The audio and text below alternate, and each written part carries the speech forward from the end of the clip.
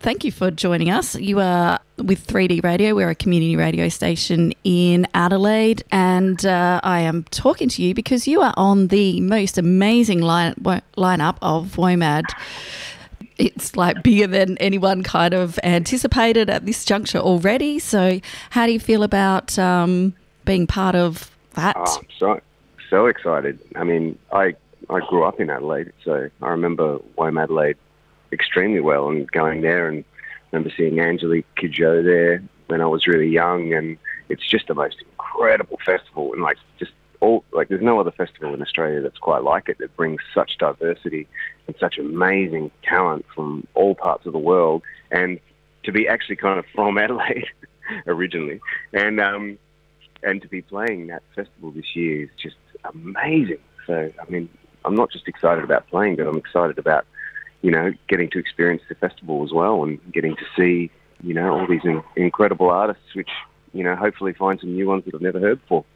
I find that is always the way at a festival, is that you go in with those that you want to see, and then you capture all these other artists that you're like, wow, my mind is blown, my repertoire has been, increased, and it is. Festivals provide that opportunity to discover new music organically, and it's just there, isn't it? And that's the beauty of such events. And I did think that you were from Adelaide, but I wasn't 100% sure. So great. So you're coming home, playing at WOMAD. I assume there'll be some family with you that'll come along and check it out. And so for you, families and friends, it's like a reunion as well. Yeah, that's right. Yeah, my dad's going to come along for sure. And it's funny, often when I play in Adelaide, some people will come up to me after the show, and I'm like, from high school or from various other places that I might have known. And it's always fun. Always fun coming back to Adelaide.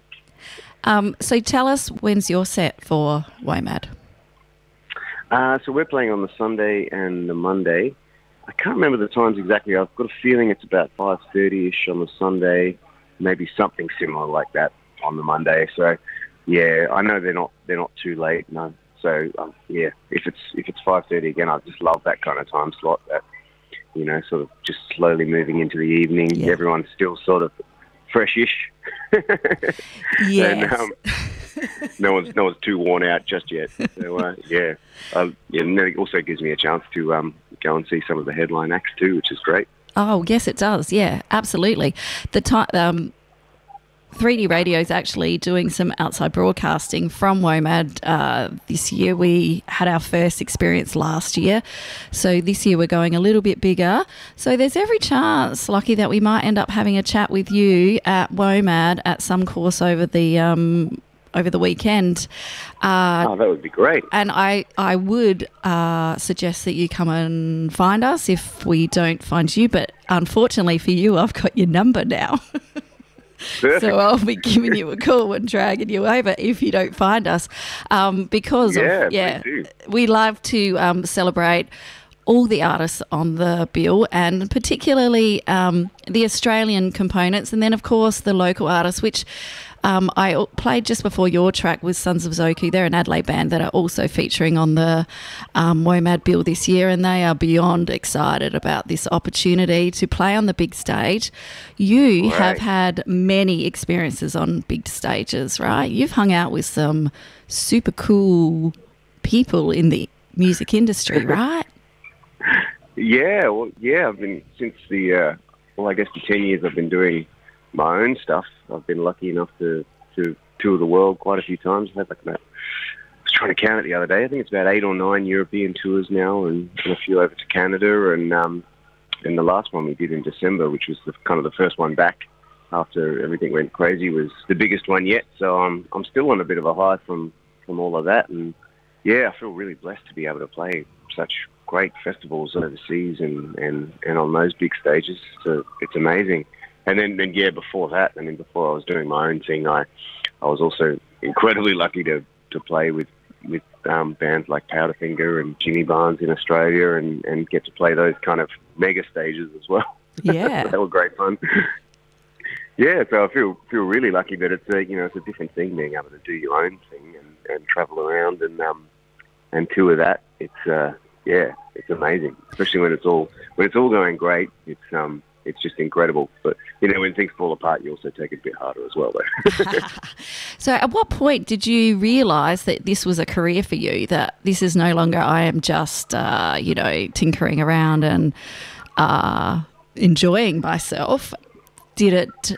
Did you go, oh wow, this is I can make money out of this. I can live like this. This is my thing. That's living the dream, right?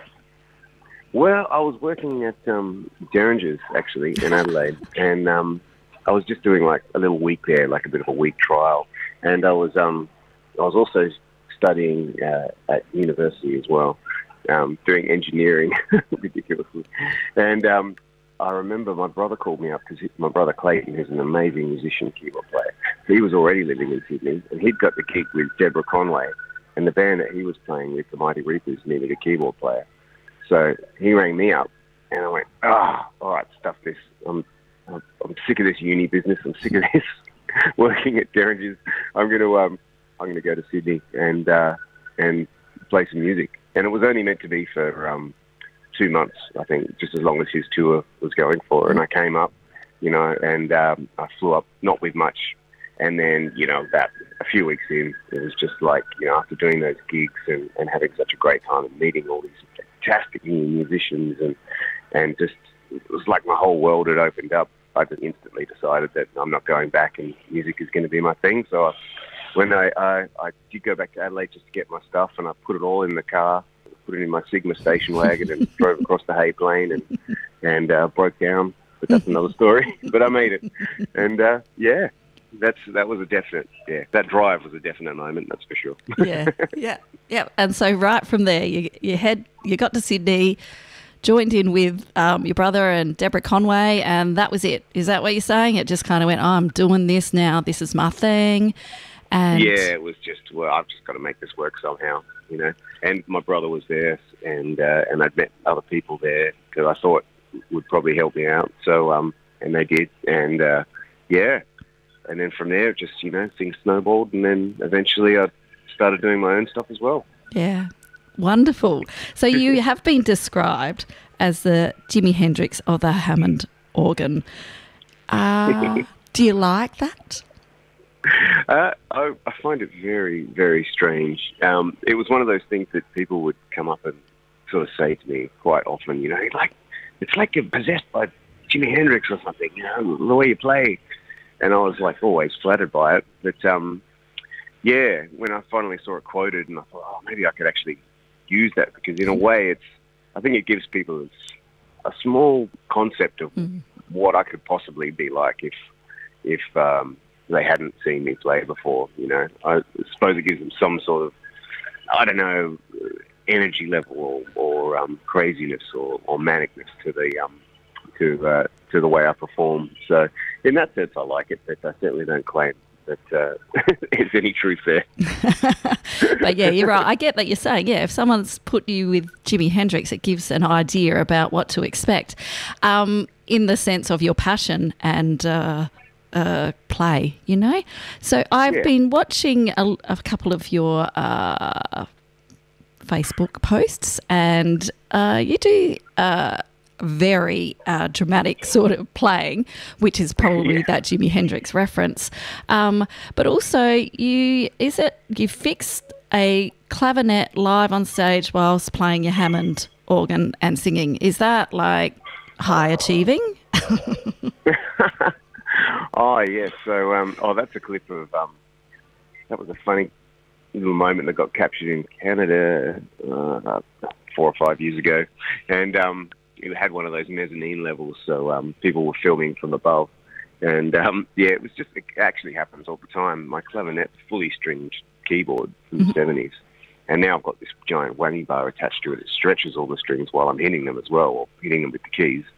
And so they quite often break. And what had happened there is one of the strings had broken. And sometimes it's fine when they break. It's, I just can't play that note anymore. But this case, the broken string had then sort of decided to rest over all the other strings. So instead of the strings sort of, ringing out nicely, they just sort of go. Yep. So I couldn't play at all. So basically, it was mid-song, and I just ended up that song that I normally play on the clav. I moved down to the organ and played it on the organ instead, and with my left hand, I just you unscrew. It's a full mechanical keyboard, so it's got these giant nuts and stuff. So I can basically unscrew it and take the keyboard off with my left hand while I'm still playing and singing, and yank the string out and unwind it and just get rid of it and stitch it and then put it all back together again. And it was one of those funny moments where it sort of came back just in time for the clav solo, and so everyone was like, "Woo!" Yep. Look what I did! Wow, yeah, that's great. And so the track I played earlier was taken from the Studio's 301 sessions, which was a session around your birthday. Was it because of your birthday, or you were just coincidentally? It was something I wanted to do, and then I knew my birthday was coming up, and I thought, wouldn't it be perfect if I could actually make it on my birthday? And that's what we did. The studio was available. We did it at the big 301 studios in Sydney, and just did it live with It was in the middle of, just between lockdowns, and so things weren't too bad at that point, but there were limitations. So you could only have 20 people in the studio. We had 20 people on headphones listening to basically the mix that was being done in the studio control room, but they were in the big live room with us with headphones on, and so it was a really different kind of show and different experience for the people that were there. And the whole thing was filmed professionally and recorded professionally, and just turned out to be a magical night. We did I think it was 12 or maybe more songs, and I fully expected, I might only get, 8 or 9 or even half that I'd be happy with, but ended up being happy with the entire show. So that became the next album, and it was the perfect thing to be able to kind of release in the middle of all the madness. Yes, and madness it was, right? So yeah, totally. Your brother featured on that as well. Is he That's coming right. with you on this the WOMAD gig? No, he's not. Hopefully one day we can do something like that, where he'll be able to guest it at one of my shows. Yeah, that could potentially happen for the next album when that's going to be coming out in June. So I'm just starting to book the tour for that right now. So what music are you bringing to the WOMAD gig? So the WOMAD gig it's an interesting little mix, actually. It's not the trio, but it's also not the giant band with the horn. Right. So it's going to be the trio with 3 amazing singers, and so they'll be doing backups and doing some leads as well. So I don't know if you know Karen Lee Andrews. She actually performed at WOMAD last year. Mm-hmm. Yes. She's going to be one of the singers. Then we're going to have Beck Jensen and Lauren Azar as well. So it's going to be... I love having them there because they are so amazing, and it's also just so much more fun for me to be able to play off what they do and then just be amazed by what they do on stage at the same time. Yes. So, that's going to be fantastic. And it's just, when you get so used to playing with the trio, I don't often get to play with the bigger band or with the singers. So it's a real thrill, and you kind of never know where things are going to go as well, because I've got this whole new sort of palette of sounds and voices. And, often I'll get inspired by that on stage, and I'll just let them do their thing for a while. And, it just makes it more fun for me.